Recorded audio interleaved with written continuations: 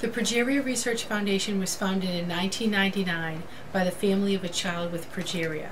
Its mission is to discover the cause, treatments, and cure for progeria and its aging-related disorders. Progeria is a fatal, rare, rapid aging disease that afflicts children who die of heart disease at an average age of 13 years. The same heart disease that you and I would get, but much, much later, at 60, 70, or 80 years old. And these children die usually in their teens, with a range from about 6 or 7 to their early 20s.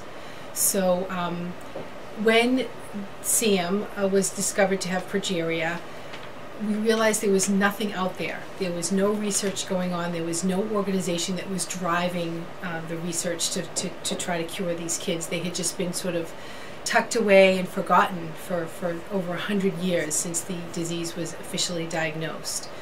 So we realized what we needed to do was to start a foundation, and that's what we did, and we've now got all of the programs needed to really drive the research. We have a cell and tissue bank so that researchers can have the right biological materials to use.